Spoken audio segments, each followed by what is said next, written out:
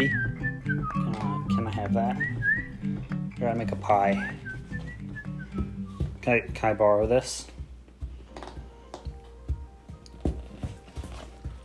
Thank you. Yeah, it's a good one. Alright, let's go make a pie. I just picked up this awesome cookbook, The Good Book of Southern Baking by Kelly Fields, and I figured I'd do something from it because all the recipes in here look amazing. I chose to do apple streusel pie because this is our last week of Ren Fair foods. To get started, I'm gonna make a pretty standard pie dough. Flour, salt, frozen butter that I shred on a box grater, mix it all together in a stand mixer until there's a pretty small crumb forming.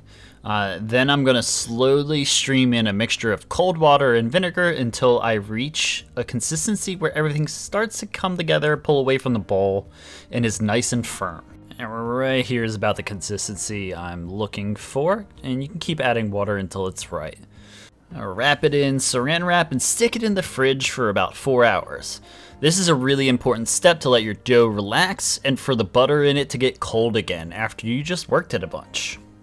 Once out of the fridge, you're gonna flour your work surface and your rolling pin and evenly roll out your dough until about a 1/4 inch thick, turning it as you go. I like to turn it counterclockwise and roll it out a little bit and continue to roll it.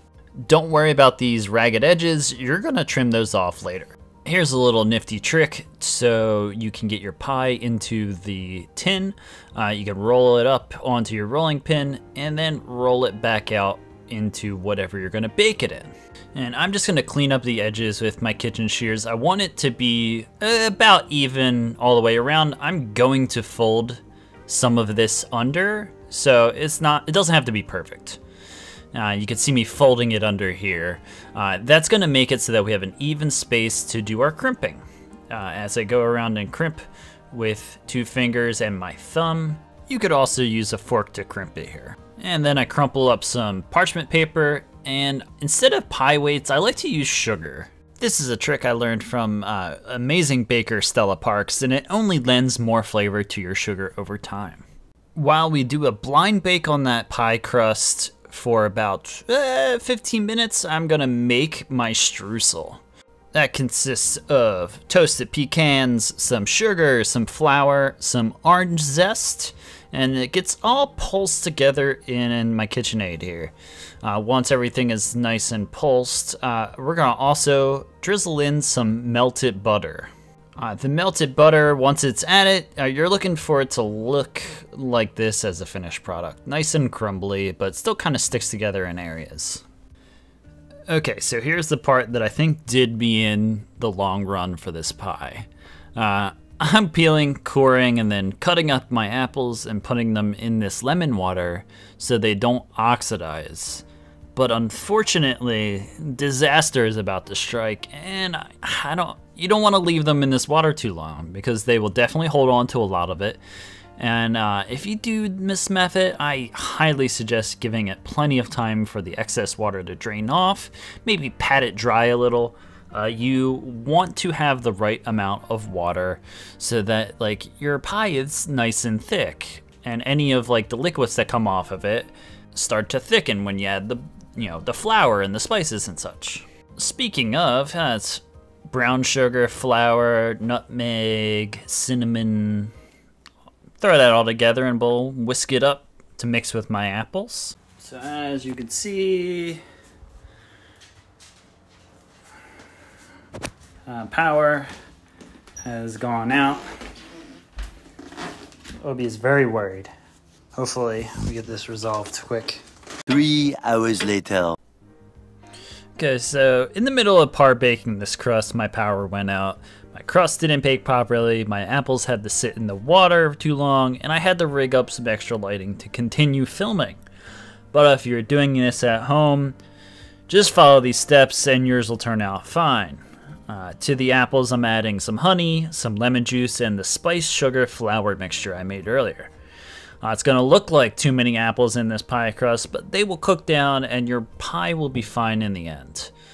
You top with the streusel, and in the oven it goes. Now, it looks gorgeous.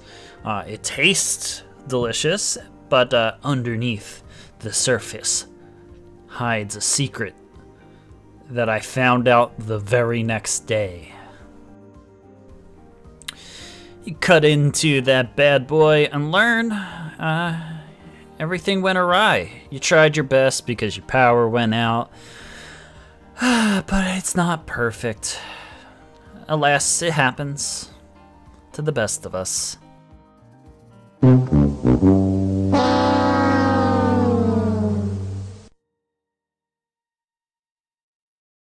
Alright everyone, we're gonna do a bit of a post-mortem here because the pie didn't turn out exactly how I expected it to. Obviously, there's some factors of that, including the fact that my power went out halfway through. So, the good thing about pie is that it's almost always edible. This, like I said, it is not holding its shape. And that's really unfortunate. But all the ingredients are still good. So, I'm still gonna eat this. I'm probably going to, let's do a bite right now. Figure out what went wrong. So, there's a couple of things that I did. It tastes good, no doubt about it. The bottom was really liquidy. I don't know. That's probably a little bit of a product of it being in the water, the acidic water that I had for a long time. Simply because I couldn't do anything with the apples. I was planning to throw them into the pie and then had to wait 3 hours.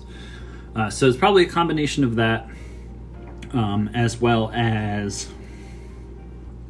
the par bake on the pie crust not being able to take as long. It was only in the oven for like 5 minutes before the power went out. I threw it in again after. I was hoping for the best, but it definitely could have used a little bit more time. Yeah, all that extra liquid made it so that the apples didn't get that like thick texture that would hold up the entire pie. And you know, you live and you learn. Like I said, it tastes really good, and I bet if I throw it in the microwave and put some ice cream on top, it would be just as good, if not better. So hopefully you enjoyed getting to watch me fail a little bit today. Failure always teaches us something, specifically in cooking, where we can go and improve the next time. So if you enjoyed this video, don't forget to like and subscribe below. Leave a comment with your favorite pie in the comment section below, and I'll tell you what mine is.